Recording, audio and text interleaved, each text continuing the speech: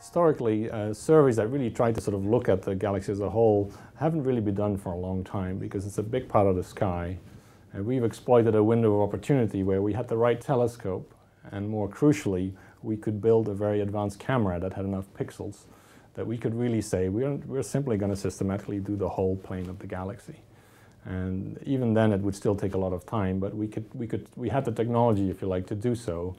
And by doing this, we really have made, this has been a few decades since there has been an atlas of this kind, and it's sort of factors of thousands more sensitive than the previous one. So we are really sort of, hopefully, we're covering a whole new ground in understanding our own Milky Way, and through that, of course, understanding how stars form and how other galaxies evolve. So the project is large. It requires a large amount of telescope time, so it consists of an international collaboration, although the dominant part is a collection of UK university. And really the idea is that Warwick and other UK universities joined forces and joined their expertises and interests and set up this team that competed for this time, that made it possible to do such a very intensive atlas, which requires almost a year of telescope time, which is otherwise very difficult to get. So Warwick, with the help of everyone else in the team, actually focuses on sort of phase 2, if you like, that now we have this very detailed atlas, which contains a couple of 100 million of objects that we are trying to find out which of these are likely of interest for follow-up. And we use follow-up telescopes. So we're not done with just making the atlas. We actually make a lot of effort in making additional observations, both with images and with something that we call spectroscopy, to actually study the interesting subset of all these hundreds of millions of objects that are in our atlas in more detail. What we use is a camera, a very sophisticated digital camera. It has 32 megapixels, which is indeed a lot larger than your typical digital camera, but also uses very sophisticated, sensitive, cooled cameras. And it's attached to a telescope that is located on top of a mountain in the Canary Isles on the island of La Palma. And just as an illustration here, we really have a very small scaled-down version of that. The telescope that we have on La Palma has a 2.5-meter diameter mirror that serves as the collecting light, and on the back of it is this very sensitive CCD camera.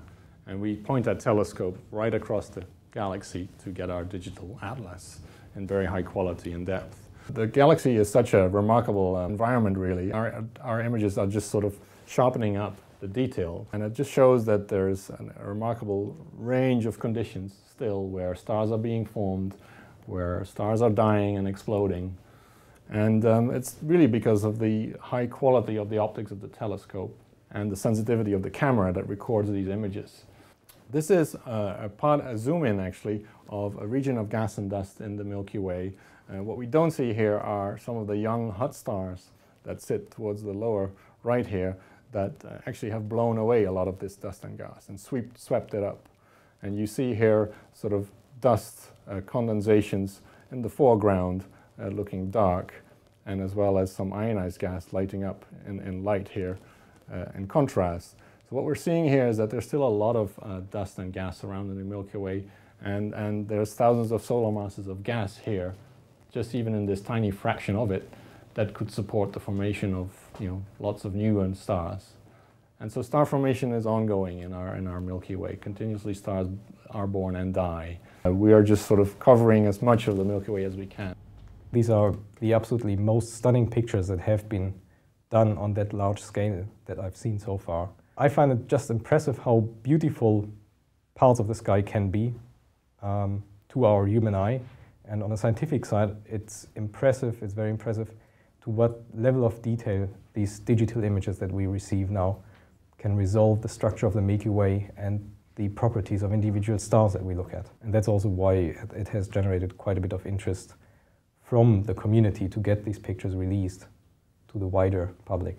Since about 2 years, we have started to invest a lot of effort in follow-up observations and follow-up studies of individual objects identified in this new survey.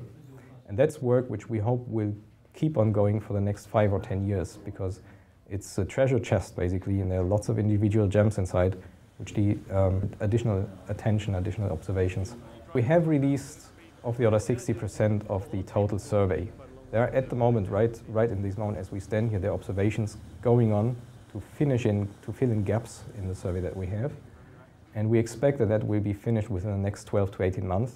By that time, the whole map will be complete and released in its entirety to the public. This data is now available through a web interface for anyone really to download and do with both scientists and non-scientists.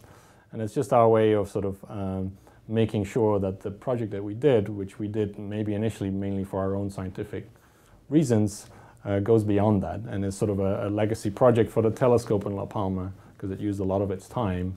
And the sort of, we hope that of course it will be many years still that people will use this data and new results will come from it.